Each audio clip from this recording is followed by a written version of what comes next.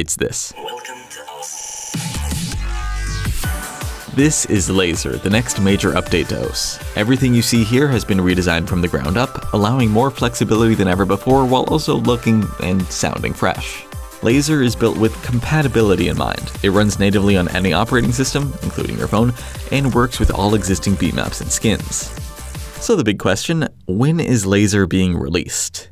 It's been available since 2017. Developers have been re-implementing all of OS's features and adding a lot more, aiming to eventually replace the current build of OS with Lazer. It'll begin as an optional update, similar to the currently available beta or cutting-edge release streams. You can stick with an older version of OS if you'd like, but you'll be missing out on new features and eventually, like years down the line, the older version will no longer be maintained.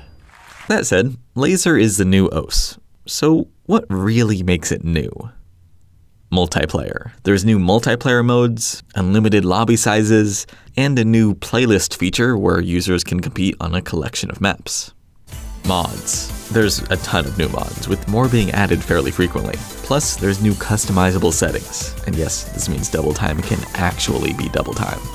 Gameplay. Lazer has some ongoing adjustments to gameplay mechanics, including fixes users have wanted for a while. A few changes include removing note lock, Tycho playfield sizing, slider head accuracy judgments, and mania hold notes.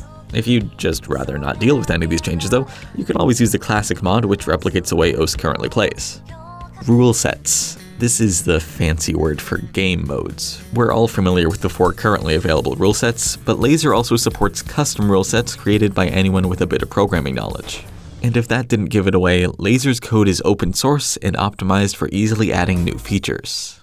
So those are some of the biggest changes in Lazer. There's obviously more, like a new editor and the website literally being programmed into the game, but you can explore that on your own. That's Lazer.